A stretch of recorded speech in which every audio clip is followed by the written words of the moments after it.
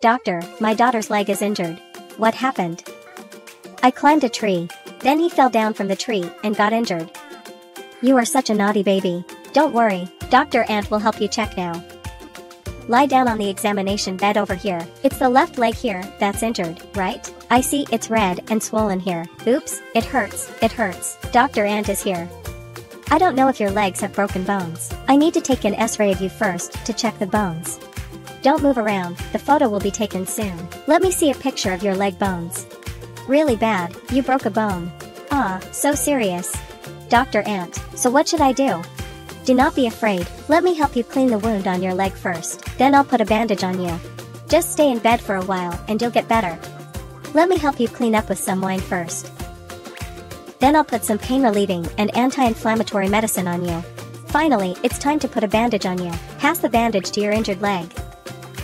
Okay, today's treatment is over. You must remember to come to the hospital every 3 days to ask me to change your medicine. Dr. Ant, can I still walk and run?